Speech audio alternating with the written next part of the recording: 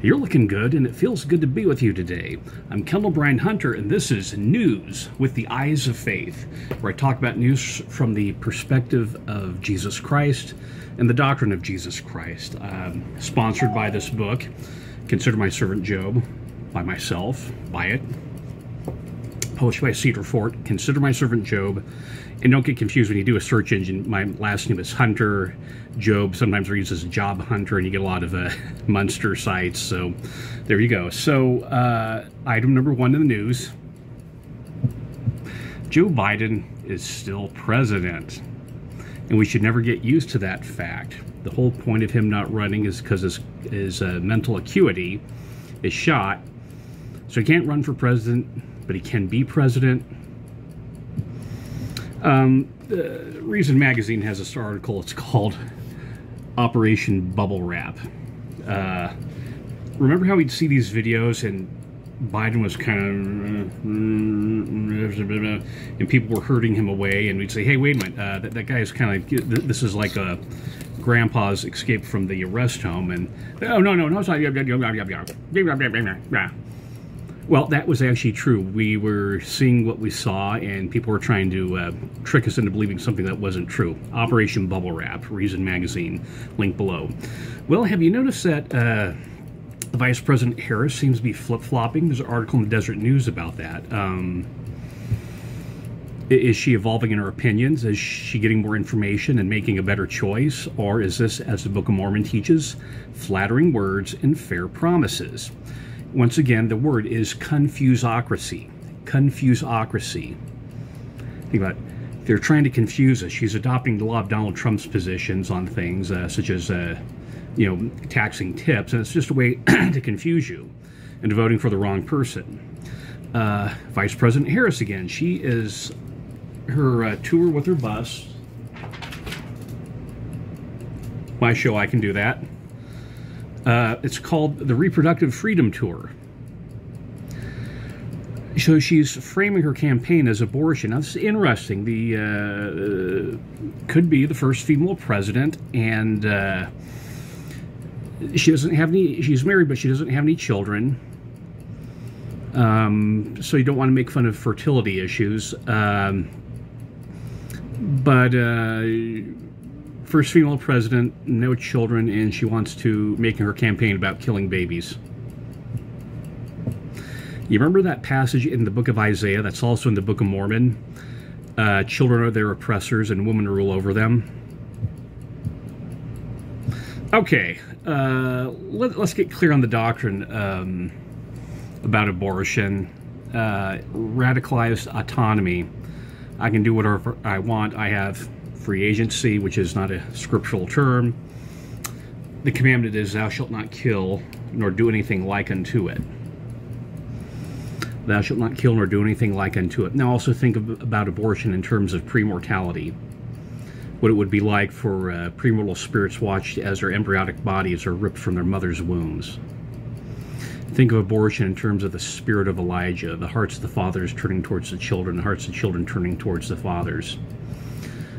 Purpose of mortality is, one of the purposes is to get a body, and the devil's punishment is that he doesn't have a body. And abortion denies bodies. You clear on the doctrine? Or are you more allegiant to your political party? Editorial in The Guardian. This is from Nesrine Malik, and the editorial says, the right's obsession with childless women isn't just about ideology, it's essential to the capitalist machine. Nesrine Malik, Guardian, that's a UK, British, royal, she's a royal subject of His Majesty King Charles III. But notice how she's framing this, children in terms of a Marxist frame, about capitalism. Children exist just to run businesses. I mean, it's funny because you get locked into 19th century belching satanic machines, steel mills, which aren't really the norm today, especially as we're shifting towards a robot-based economy. Does your job have a 401k and education reimbursement? Mine does. My goodness, I'm looking at, it's September, I'm looking at all the all the dividends being paid on my stock account, my stock portfolio. But don't pay attention to what she says. Pay attention to her framework. It's Marxist. Is your framework Marxism, or is your framework the Family Proclamation? Abortion, is your framework women's rights, or is it the Family Proclamation? Deseret News. I'm just repeating. I am robotically repeating the Deseret News. Utah Republicans attend church more. This goes in, we talked about last week about who attends church more. Now, this is interesting. If people on the left, Democrats, value community so much, why don't they go to church, which is a community?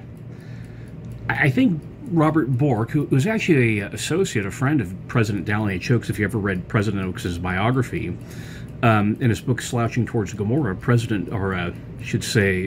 Judge Bork talked about two things that drive the left: radical egalitarianism and radical individualism. And so you certainly, with the egalitarianism, when you show up to church, you have hierarchy. Certainly if you have a clergy, and of course the biggest hierarchy, God. And if you're in egalitarianism, that whole God thing just rubs you the wrong way. And the individualism, you have all the commandments. But also, it's this weird tension. One thing that Bork missed is the need for community. So egalitarianism, individualism, and community. And those three are all at odds many times. So you think about it, it's emotionally attached to incoherent things is the problem. I want this, I want that, and it's all incoherent, but it's just emotional attachment. Well, the McKinney Temple, Texas, is still in limbo. And this is a quote from the Deseret News again. Church attorneys Richard Abernathy and Jared Pace write, "Nothing in the town of Fairview's Code of Ordinances would justify denying the church's application. The town's staff report correctly concludes that the church meets all legal requirements for necessary approval." Now think about that. The rule of law and religious discrimination. If we're meeting the requirements, what's the holdup? There's something else going behind the scenes, something extra legal. Dare we say, Gaddy Anton? Okay, in the news, we got a non-update about BYU's medical school from President Reese. So, it's like, yes, we're still doing it. We haven't worked out the details, is what it said. So cut them some slack. It's going to take a while to do it.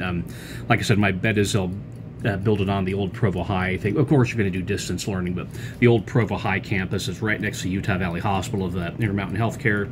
Disclaimer, I work there. See on my sleeve. So that's probably where it'll be, but still working out details. Another interesting thing, too, we're sort of a slumpy news week, although the issues are very crucial and engaging and vital to us. Elder Holland was on with Sherry Dew on the Church News podcast, and he talked things about his illness, his recovery, miraculous recovery, like David B. Hates. Didn't talk about the vision that he had while he was hospitalized. Talked about his life, death, carrying on, and he talked a little bit about what I call the Musket Hoke talks. Now, what the Musket Hoke talk is that back in 2021, he spoke at a BYU University conference. Now, Elder Holland is President Emeritus of BYU.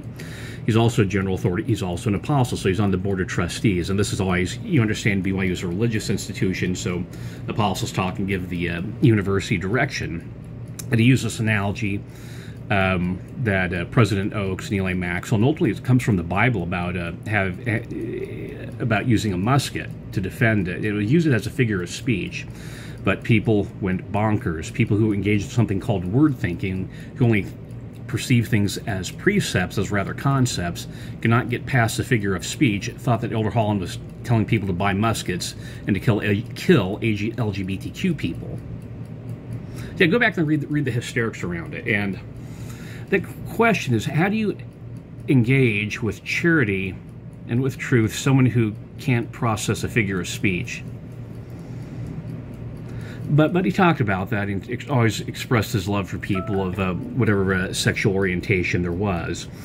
And so I encourage you to listen. It's a little bit long, and they don't have a way you can speed it up. Like, I recommend playing this newscast twice as fast so you get through quicker. We're almost at around 10 minutes. I should be winding up right now. In fact, I am, because that was the last story. So Elder Holland and the Musket Hoke talks.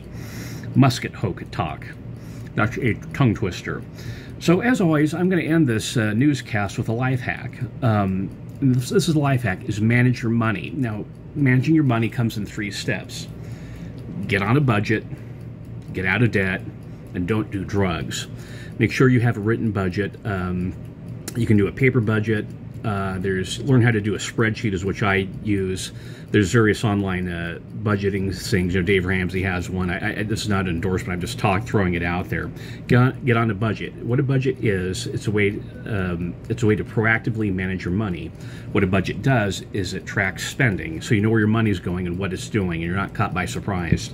Get out of debt. Your number one barrier to prosperity is debt. Once you get out of debt, you'll be blown away at how rich you get, because you're not paying the credit card company. That credit card balance magically moves over into your savings account balance, and you can start being a grown-up, like getting a stock portfolio. Like I said, it's kind of funny is that it's September, so we're starting to get a lot of dividends coming in from the various stocks I hold, and this money is just coming out of nowhere because I got out of debt. I paid off all of my student loans. Every last dollar, every red cent, every thin dime of my student loans I paid away, and I would not trade the experience and self-discipline I got paying off my student loans for anything else, because I learned how to manage money by paying off my student loans. If you want to destroy someone, cover their student loans, cancel that, and you'll just destroy a person. So that is my testimony about managing money, and that is news with the eyes of faith.